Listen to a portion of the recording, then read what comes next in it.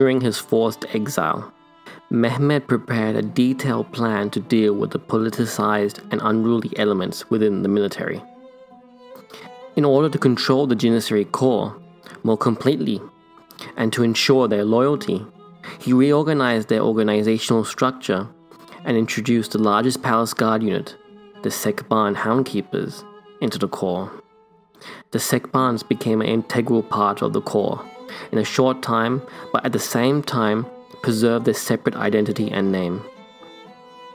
Their organizational structure and command and control system of the Janissary corps changed dramatically after the addition of the Sekban units, which was the outcome of a deliberate decision to reinforce the loyalty of the corps to the Sultan. However, in a relatively short time, the loyalty of the corps became a problematic one once again. Sultan Bayezid II discovered that a particular commander of the Sekban units, the Sekban Bashir, was involved in a conspiracy against him. He immediately sacked him and changed the policy of assigning the Sekban Bashir to the post of the Janissary Ağası, the commander-in-chief of the Janissary corps. He decided to assign the Ağası from the household in order to be sure of the loyalty of the corps.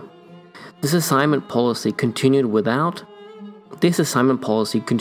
change until 1641, and thereafter the Ağas were assigned from within the corps. Following his father's, Mehmed II's approach, Bayezid founded the Ağa Bölükleri, the commander's own regiments, as a personal retinue of the Ağa, in order to give him power and leverage within the corps.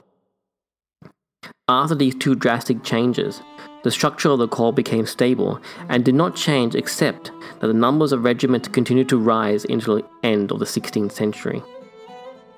The final number of regiments were 101 Cemaat or Yaya Ortas, 61 Ağa Bölükleri, and 34 Sekban Ortas. Although the number of regiments then stabilized, the personnel strength of the corps continued to rise from 8,000 to 10,000 during the mid-16th century, to 13,000 in the 1560s, and growing to over 35,000 at the end of the 16th century. This unintended rise is understandable when taking into account the increasing need for the trained infantry and the successful introduction and the use of firearms by Janissaries.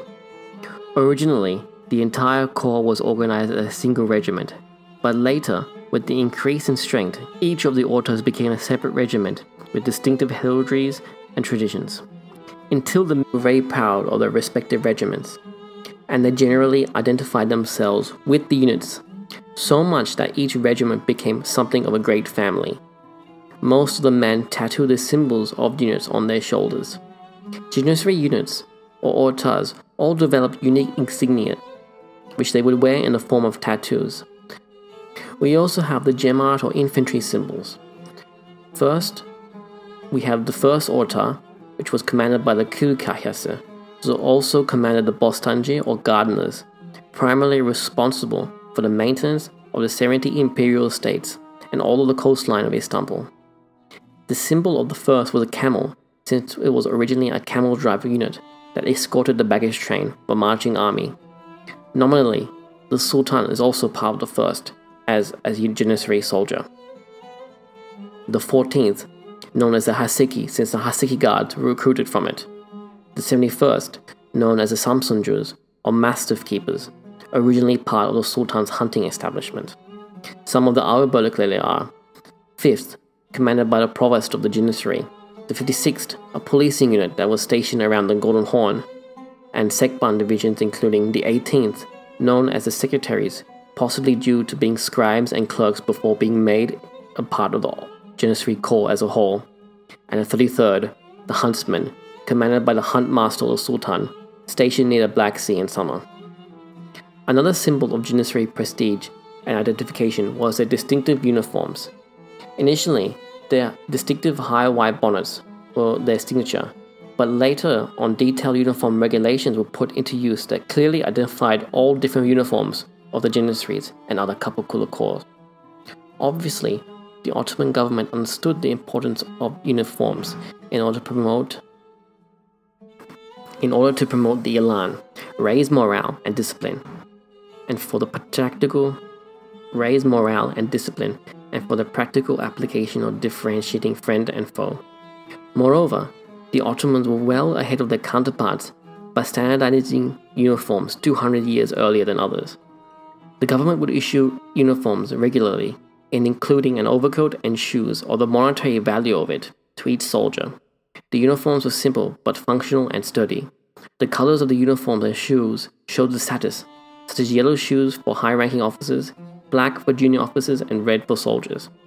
A variety of headgear was also instrumental in establishing rank, unit, and merit, such as awarding heroic soldiers with distinctive turbans. They also developed a system of flags, which was very different to their European counterparts. The main banner was called the Imam Ezam, which was inscribed with the text that was given to you at the beginning of this video. Tradition states that Orhan also gave them a red flag with a white crescent, which later on the white star was added after the conquest of Istanbul.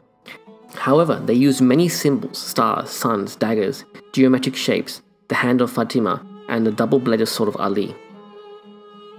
Interestingly, the most revered object of the entire Janissary corps was the sacred cauldrons, the Kazani Sharif. The cauldrons of each regiment were more sacred than their respective standards or flags. The Kazan or cauldron symbolized two things. It emphasized the importance of food. The Sultan provided their daily single meal of bulgur, a palau made of cracked wheat. It also emphasized their close relationship to Haji Bektash Veli, the founding dervish of their order. This, along with the wooden spoon that was worn on their headgear and the kitchen-based ranking system of junior officers, emphasized the importance of the Sultan's meal given to them.